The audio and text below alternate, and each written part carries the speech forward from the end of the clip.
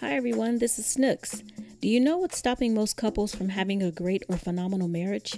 It's settling for one that's good or just okay. That's why we're inviting you to go to marriedintocrazy.com to watch our free webinar and then register for our marriage communication workshop at the end of the month. It's a free workshop that'll give you valuable tools to understand and communicate on a whole other level with your spouse or loved one. So register today and let us be an ally for your marriage. The link will be in the show notes. Now let's get ready for the podcast.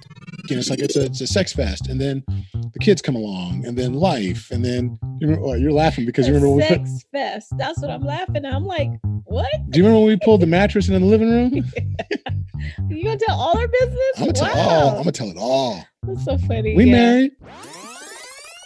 5, 4, 3, 2, 1, 0. All engines. Whether you've been married 1 or 20 plus years, at some point, you realized you were married into crazy. And that's what our podcast is all about. We offer love, laughter, and a dose of reality as we unpack this crazy thing called marriage.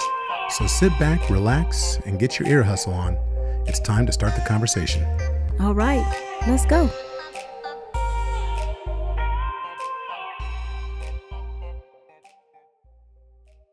Welcome to episode 119 of the Married into Crazy podcast with Snooks and Lovey. Lovey. I'm Lovey. I'm Lovey. Will the real Lovey please stand up? And I'm Snooks. She's always looking for a way to mess me up. No, I'm not. So want to thank you. She's feeling a little spicy this evening, so we want to thank everybody here. So this should be a good show. So as we said, this is episode 119. You could be in so many different places, but we're thankful that you've chosen to, get your ear hustle on with us. Of course, we're a couple that's been married close to 24 years. Yep. We are 2 weeks out? 2 weeks out from our 24-year anniversary. We met on what I call a blind date, but she says we were bamboozled. We were tricked into meeting each other. And then she proceeded to tell everybody that I was a nerd and not her type and can't figure out why people thought we should meet. And we were engaged 4 months later. Yeah, but I didn't proceed to tell everyone that. He loves to say she that. Told everybody. Our meet-iversary is what? Isn't tomorrow? December 16th. Yeah, so the day the podcast comes out. Right. So when you're hearing this, if you listen to this on Wednesday, December 16th, it is our 25-year 25-year anniversary from the day that we met. Wow. On December 16th. So welcome. No, so it's all about, and the things that we've gone through, the trials and tribulations. Go back and listen to the archive. Listen to our very first several podcasts. You hear about how I was stabbed by her ex-boyfriend and 2 open heart surgeries and nearly died. And I had to walk through snow 15 miles, all of that. So you'll hear all that. But in the meantime, we're going to catch you up to what we've been doing recently. And this weekend, we had a date night. Oh, man, we had a date night on Saturday. So, it's holiday season. And once a year for the last few years, Lovey would take me to see some type of holiday play or whatever. I love the Nutcracker. So we would go and we go out on a date. With COVID, obviously, you can't do that. But we were able to do a concert at home, Dave Cause and Friends, Dave Cause Holiday Concert and Friends, Jonathan Butler, Peter White. I don't remember the other people's names. Kenny Lattimore was there, Michael Lighting, and Rebecca Jade. Oh, good job. Yeah. Can't remember, what's the pianist's name? Brian Simmons. I don't remember either. And see, it's crazy because Dave Cause had a completely different lineup originally scheduled. Well, there's a couple that he added in because David Benoit was supposed to be there. Richard Elliott was also supposed to be there along with Rick Braun. But all 3 of them had COVID. So they were not able to come. So he was able to call on some friends, some additional friends, I should say. And they proceeded to do the concert, and it was streamed on TV, and Lovey and I had dinner and dessert, and our house is totally decorated because Christmas is my absolute favorite holiday. And we danced around with our Christmas lights and everything, the fireplace. We had a ball. It was so We acted a great. fool. We sat there, I got didn't lovey act a dovey. fool. She did, because I then there did was the not. pianist. So Dave Cos, they did this music of Charlie Oh, Brown. And so when the music of Charlie Brown came on, we just watched Charlie we Brown had last just week. watched Charlie Brown. And so just so you know, if you don't know this, we do 25 days of Christmas every single year. Mhm. Yes, we are corny as all get up. Well, it's not But corny. it makes our lives fun. Yeah, and our daughters are still into it too because they're like, what movie are we watching tonight? So We're gonna watch a movie tonight. So yeah, 25 days leading up to Christmas, we watch watch some something. type of It Christmas could be a something, 30-minute cartoon to a hour and a hour and a half, half movie or whatever, but all 25 a days. Christmas theme. But go ahead, sorry. No, I was gonna say, so we acted a little corny. So we were like, hey, do the Charlie Brown dance. So we jumped up, and it was just us because the kids were gone, and we started dancing like the characters you see on Peanuts, on the Charlie Brown Christmas. Yep.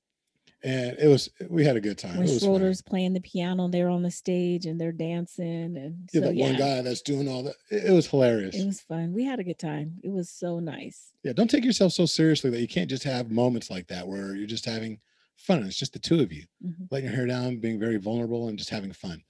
So that's getting you up to snuff on where we're at, what we've done recently. But we recognize what time of year this is.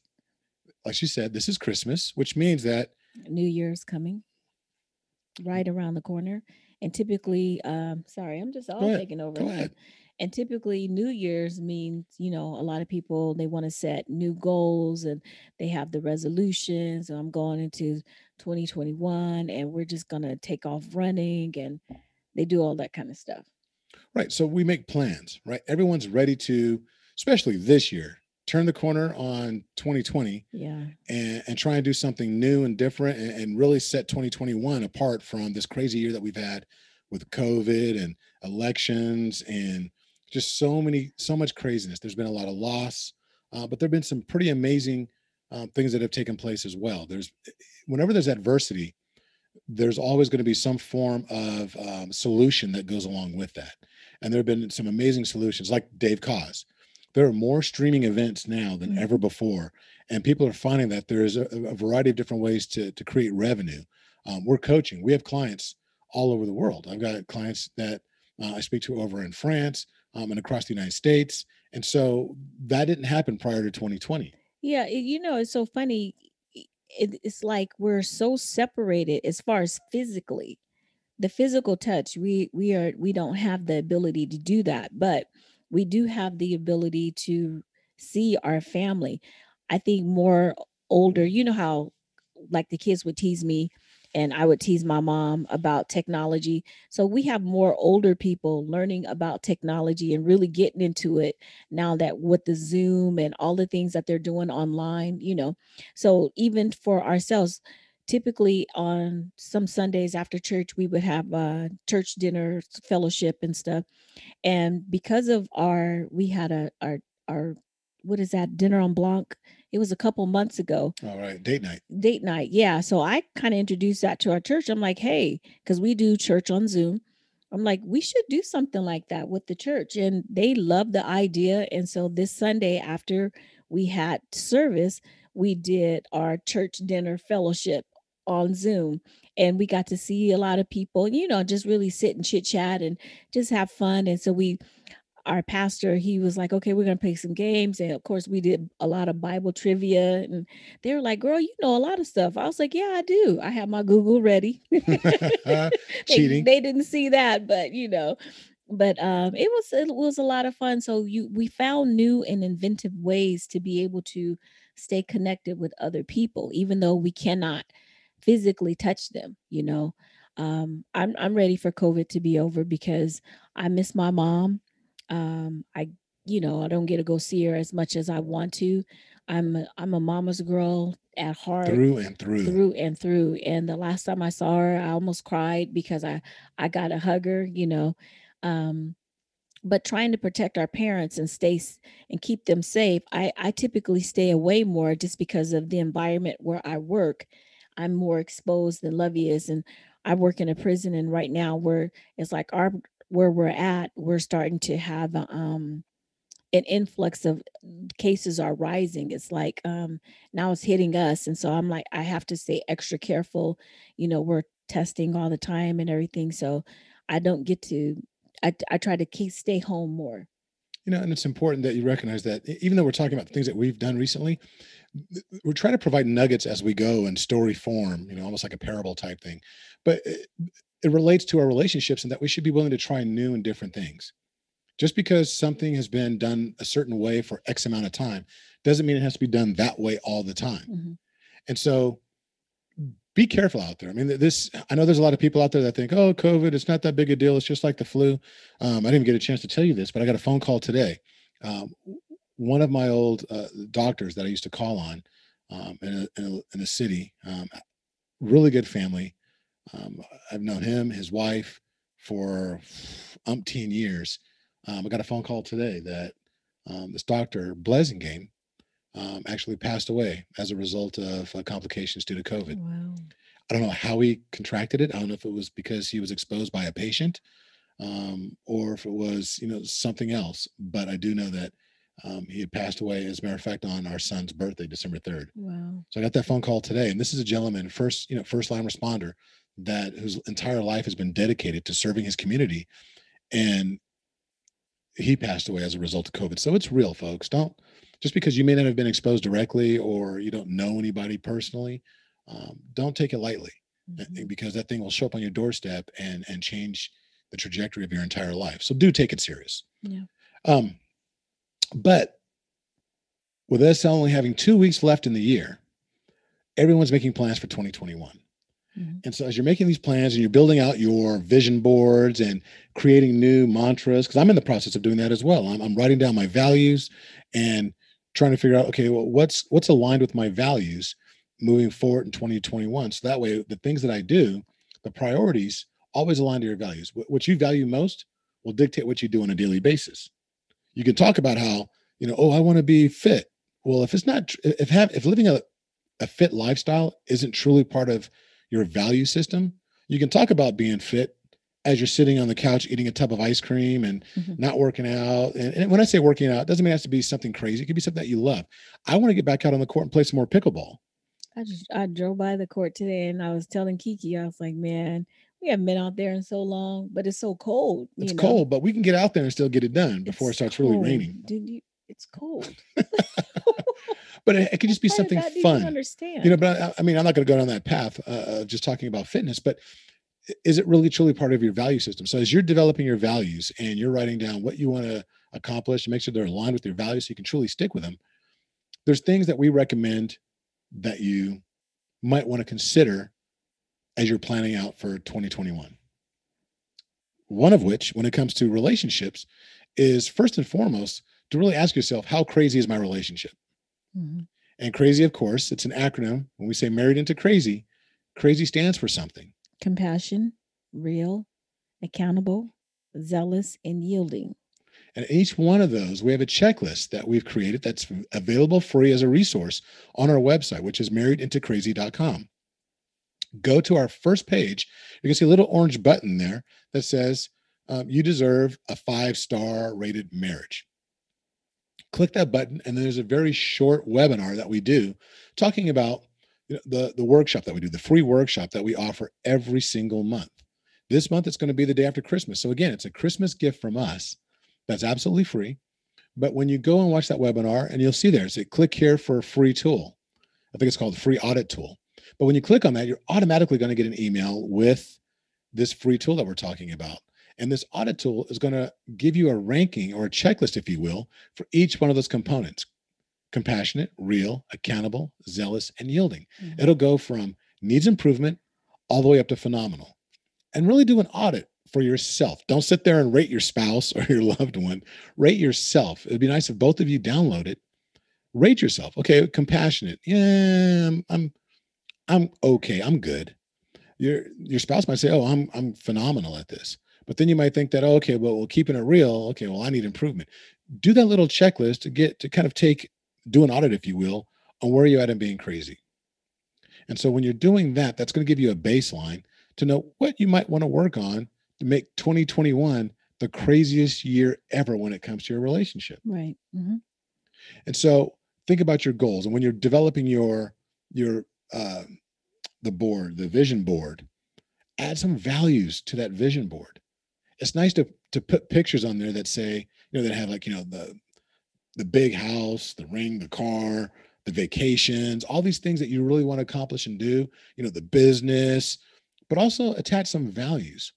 You know, the word fitness, if that's one of your values, the word fiscally responsible. So, whatever those values are, when you sit down and figure out what's most important to you to prioritize, it's nice to have those words on there as well, because then it's those values that ultimately will, if they're aligned well with the things you want, as long as you stick to your values, it'll make it that much easier or less difficult to acquire those things that you're putting on your vision board.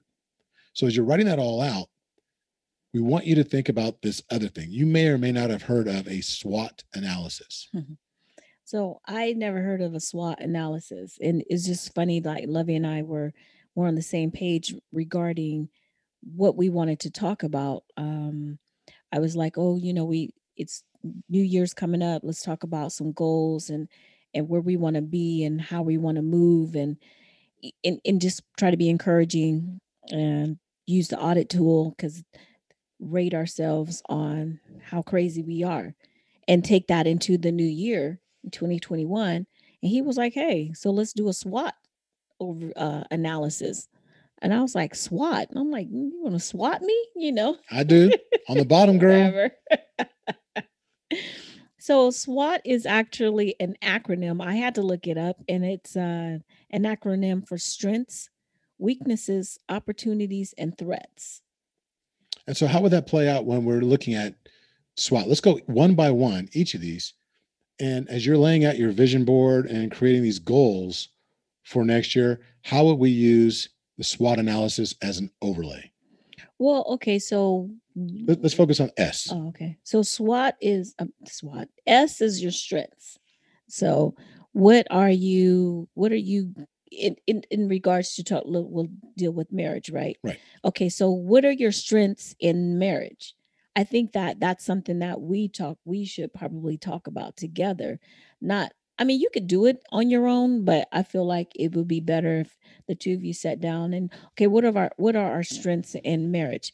Well, maybe we're great at communicating, you know. Maybe our strength is that, I won't say maybe, for us, I want to say, I think our main strength is our faith. We put the Lord first before everything. In the mornings when we get up, one before either one of us leaves the house, we pray together. If you're asleep, I'm like, okay, I'm out. I'll wake you, or you're laying there, you'll wake me. And so that's one of our major strengths. We pray together. I think that another strength is that we have fun together. That's so important. I think that's key. Lovey kind of said it earlier a little. Don't take yourself so seriously that you can't have fun and you can't make fun of yourselves, or you can't joke around, or I don't want to be in a relationship where we're just so stiff necked and rigid with everything. I'm be honest with you, Lovey was kind of he had to learn how to loosen up a little bit when we first got together. I was like, not that he didn't laugh or whatever, but I don't know if it was the military or whatever, but I said whatever a lot. Sorry. He never slouches. He doesn't like look relaxed. He always looks like he's just prim and proper, and his back is straight and he stands up at attention. And I'm like, can you relax a little bit? Relax your stance. Don't just wiggle your arms, loosen up some. But that's just how he is. And he does now, he slouches a little bit more, but that's due to age.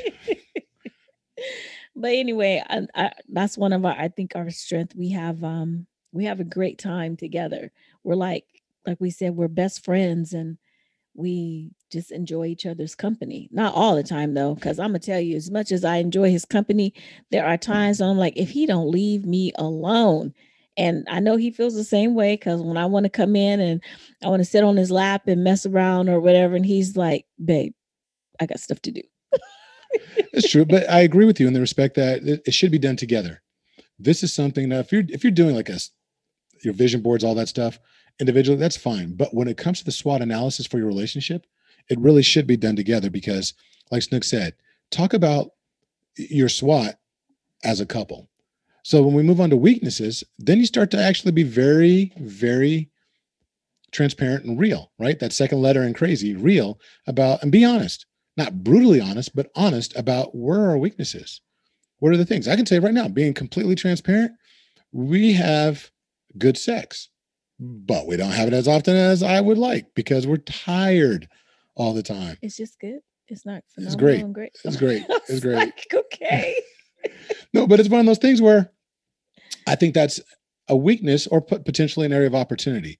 And sometimes your weakness can be an area of opportunity that we're going to get into next. But the weakness is that something that when you first get married, it's like, oh, all the time, 3, 4, 5, 6, 7 times a week. Then it's like, oh, okay, every now and then on the weekend, it's like it's a sex fest. And then the kids come along, and then life, and then you're laughing because you remember when we put sex fest. That's what I'm laughing at. I'm like, what? Do you remember when we pulled the mattress in the living room? You gonna tell all our business? I'm gonna tell it all. That's so funny. We married. It was sanctified. But it's one of those things where, but a weakness might be that, or it might be that that somebody's too serious all the time. In the evaluating my own individual weakness, like how it affects, I think it affects our marriage is a lot of times when I come home, I'm a hermit. I just want to just sit up in my room, and not that I don't want to interact with my family. I don't want to take it like that. But once I'm home, I'm home. And I just want to, and Lovey knows, I'm almost done. I'm like, oh, let me cook. Let me do all the stuff I need to do. Please don't ask me to do anything else because I almost don't have nothing for you. And that presents a problem when there are things that we need to do as a couple. I sometimes begrudgingly do it, and Lovey has to almost just like drag me along at times. And there are times when I'm like, I'm tired. I don't want to do that, and it can cause a. Wait, are we still talking about sex?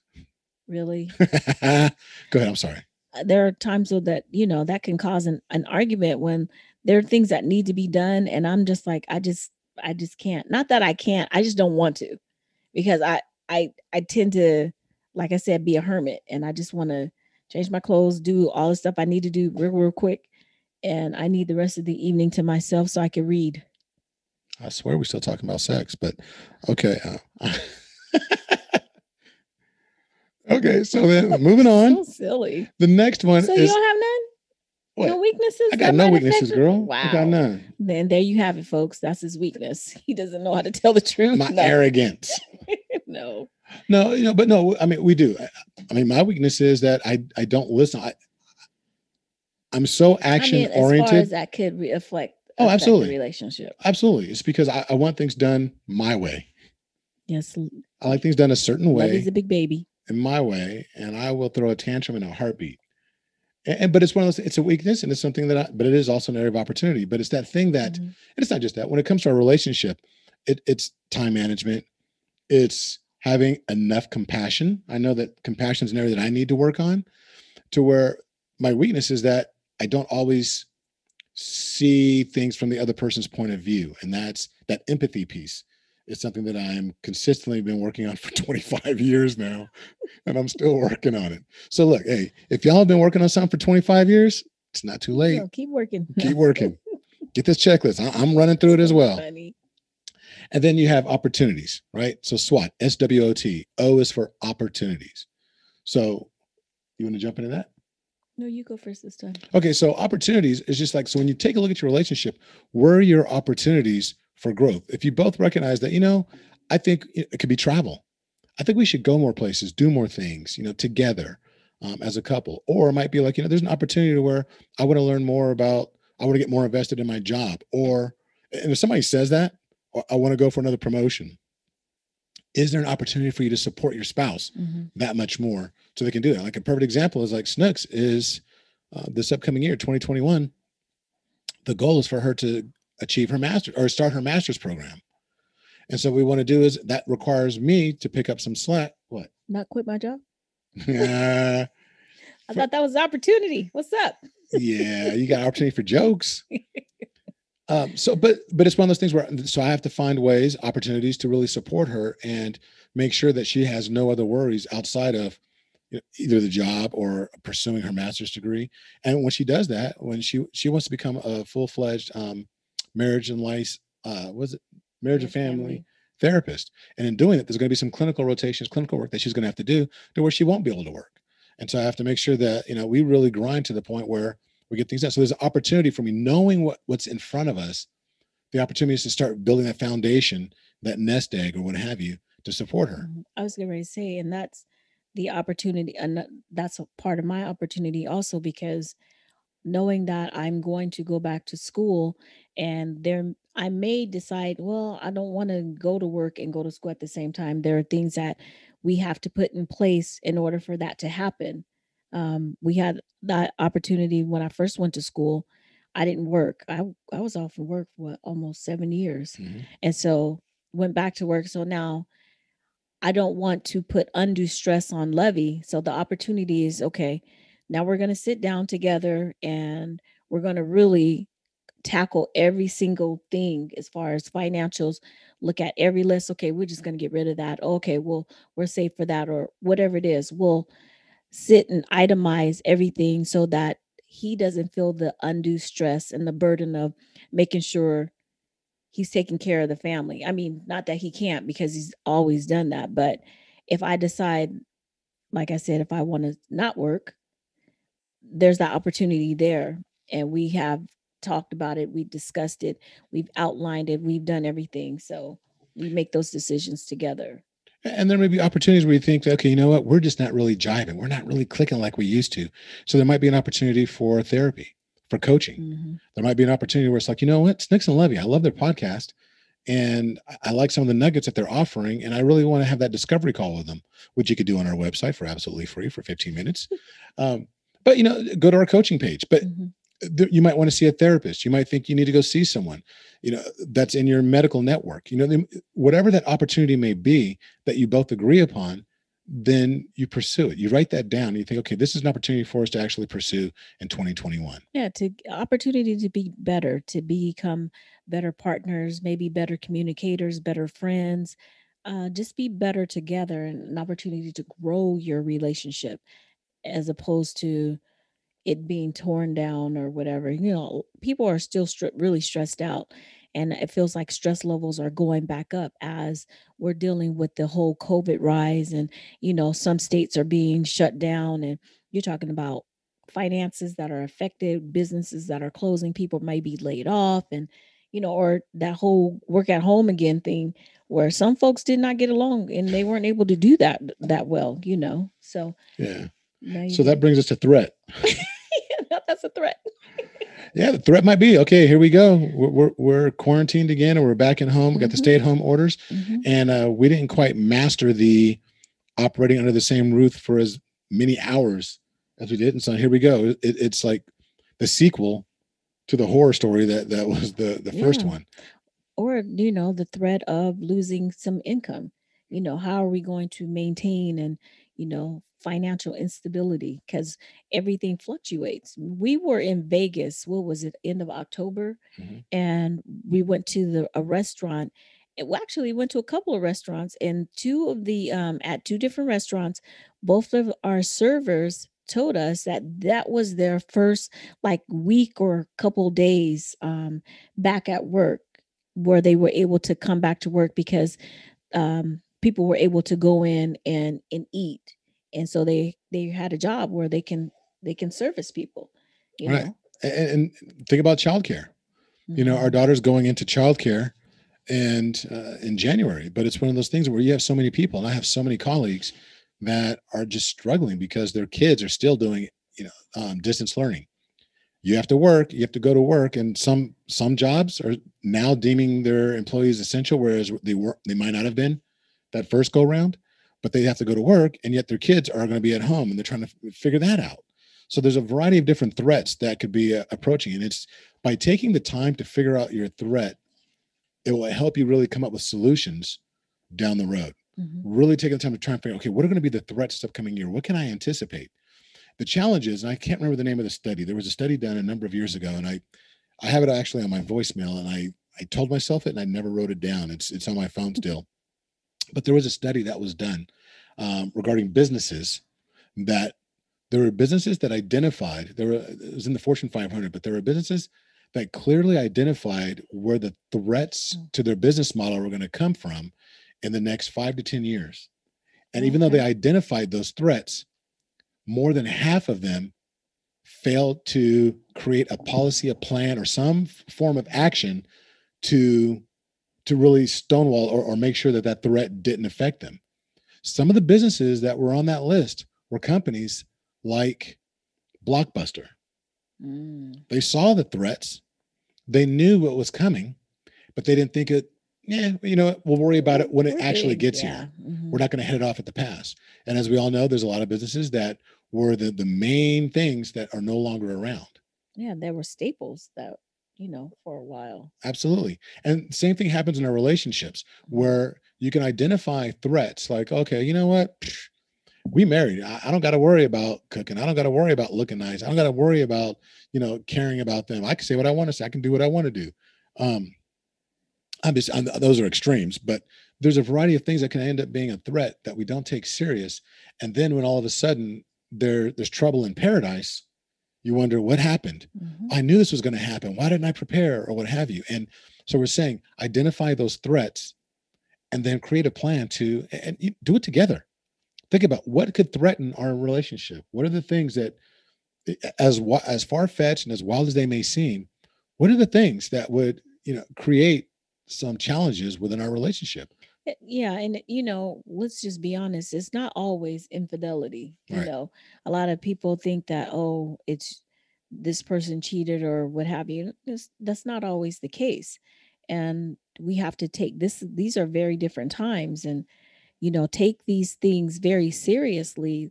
You start seeing patterns that are created, and you're arguing about whatever it is that you may be arguing about, that things that didn't bother you before, now they're bothering you constantly, constantly, constantly. All right, it's time to take stock. We need to stop right now. Let's create an action plan so that we could get this thing back on the road the right way. We got to make some U-turns or do some different things. So Yep, absolutely. So that's what a SWOT analysis is. And if you do this together, it can make a huge difference for your relationship and make a huge difference for 2021. You deserve to have an amazing, amazing year after this crazy year that we just had. Now, I'll be honest with you, 2020 to me was absolutely amazing for our family. There were a variety of things that transpired in 2020 that I am super thankful for, super grateful for, that I believe, and that'll be another podcast where we'll talk about the things reflecting upon this past year and what we're thankful for. That might be the last podcast of the year where we go over that. So I'll save that for then. But 2021 deserves to have your absolute best. But you know what? It doesn't happen without planning. And I think that by utilizing that free tool that we offer on our website, you sitting down, figuring out your values, and then using the SWOT analysis as an overlay as a couple, it's going to give you a solid foundation, a great roadmap, if you will, to what can be accomplished in this upcoming year.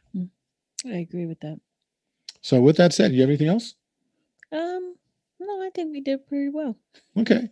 Well, in that case, what I want to do is make sure that we continue our tradition of using the I Can for couples, and that's focusing on the affirmations that are available to you. There's 40 different affirmations in every one of these cans. It's a fun little tool where you can just pick a little something to focus on for the week or the day or what have you. And this can be one of the action plans too. If you find yourself having, how do I say this? If you find yourself with having a lack of something nice to say or do for your spouse, get an I can, because the affirmations, they're action oriented, and it also will give you some ideas. Right. It's under $10. This thing is very well constructed. We used to have this in an old company that I used to be the CEO of, and it was built around affirmations for children as well as couples. And we had one that was for devotionals. Just really nice. But these are the ones that we held on to once we actually dissolved the company. It's a nice little tool that can really help with relationships. And it's the little things that add up. So you pick these little affirmations. There's 40 of them, like we said.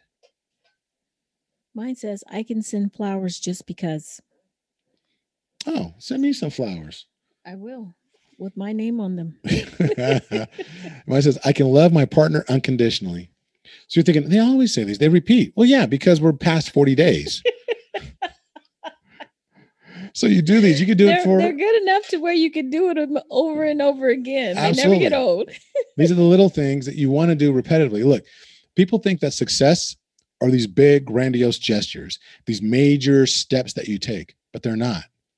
Success is nothing. And I'm talking about success in business, success in love, success in marriage, success in fitness. It's not these huge, grand steps that you take. They're little itty bitty steps that you take consistently over and over and over again. A journey of 1,000 miles begins with a single step. But guess what? You got to take another step and another step. And as small as those steps are, it's the repetition, it's the consistency of those steps that get you to the destination. Same thing with the I Can Can. Go to the website. There's 2 stores on our website, marriedandcrazy.com. You're going to find one that says shop. The shop is just some podcast t-shirts as well as the I Can Can. And then you have our premium store. And it says premium store, I believe. And on that premium store is where we have the full line of the Married into Crazy gear that you can get and share with each other. So like we do every single podcast, and until further notice, we're going to continue this.